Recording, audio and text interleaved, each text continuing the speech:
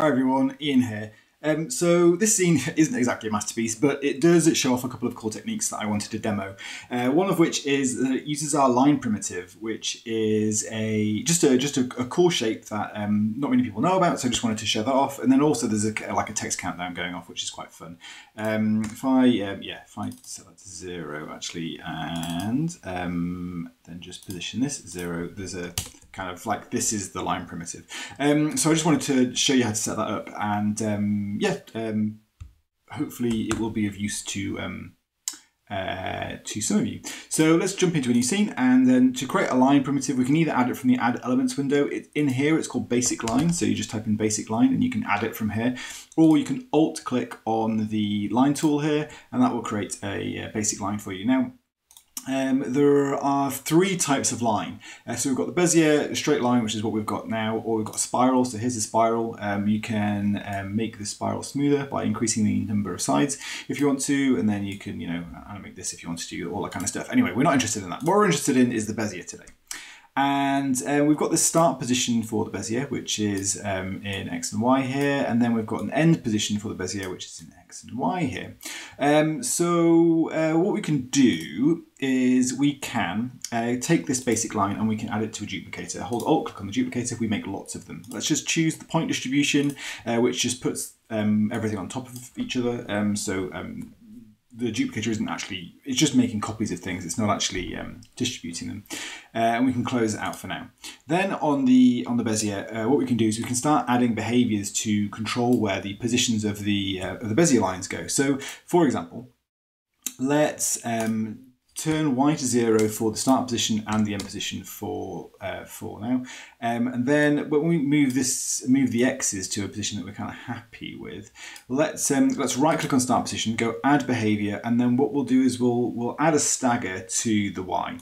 And then we'll jump into the stagger, so click on the connection icon, go through to the stagger, and then we'll set a maximum up here of whatever, 300 and then minus 300, something like that. And so you get this this setup. And then what we need to do is we've got this offset, which is kind of the control point for the bezier. So if we just increase that, then you end up with this kind of shape.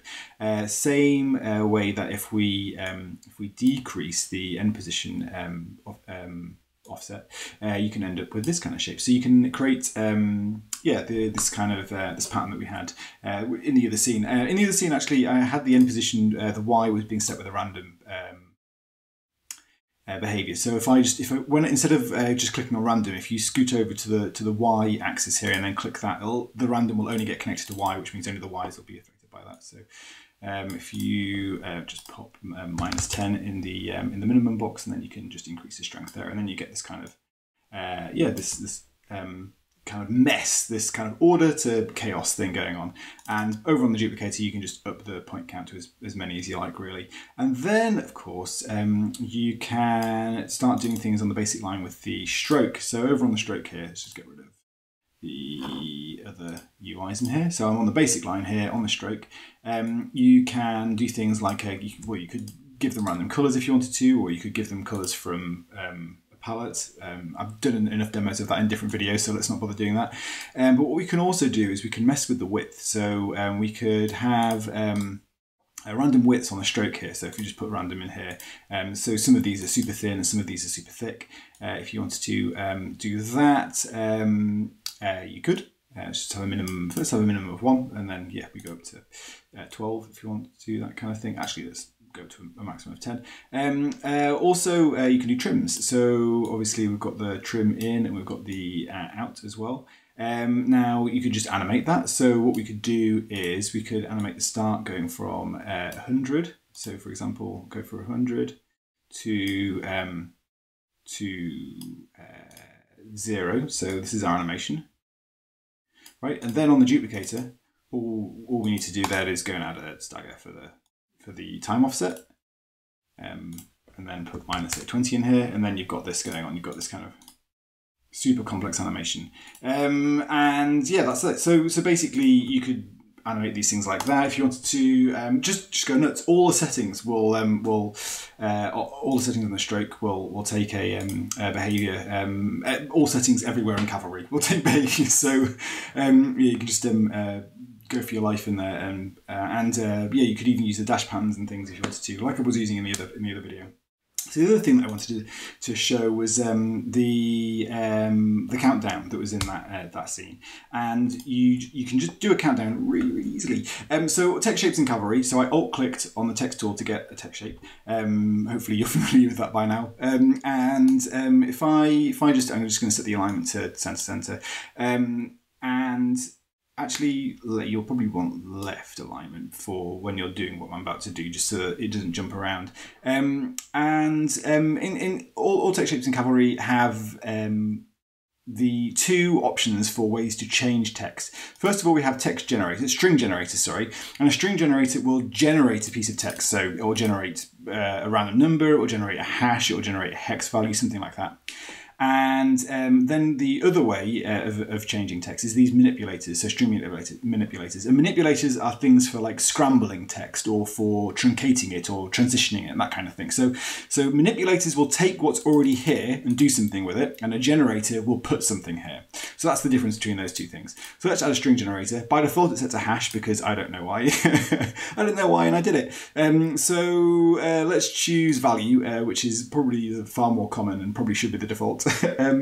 And there's a few things that you can do with this. I mean, we can put a number in here like 1,000 or whatever, and the padding is the amount of zeros on the front end. So let's just leave that at 4, and the precision is the number afterwards. And then you can put a delimiter in if you have really large numbers. So if I yeah, there you go. So this puts the comma in after the 1 in the 1,000. A prefix if you want. Let's put a pound sign in if you want, that kind of thing. And yeah, and then there's a multiplier. The multiplier. Why a multiplier? Well, the multiplier is just a super simple, lazy way of you being able to. If I just add a keyframe down here, of you being able to animate the animated countdown. So yeah, you can basically do that, and that's basically how you do a countdown. Now the way that I was doing the countdown in the scene that I showed you at the beginning was, as you can probably guess, I put the text into a duplicator and I had it on a linear distribution set to vertical, and I probably had this on step, and I did lots. And then what will have happened is, on the string generator here, this number will have been a random number. So I'll have gone and done a random like that. And obviously the random number needs to have 9999 in there. And then that gives us lots and lots of random numbers, and then they'll all animate down to nothing. And then, you know, like I did with the with all the other animations, you can put a stagger or a random on the time offset if you want to have this animation happen at different times. Yeah, and that's basically how you can have lots of numbers counting down. Yeah, if for whatever reason. Anyway, so that's it. Those are the two techniques that I wanted to show in this video, and yeah, hope you find them useful.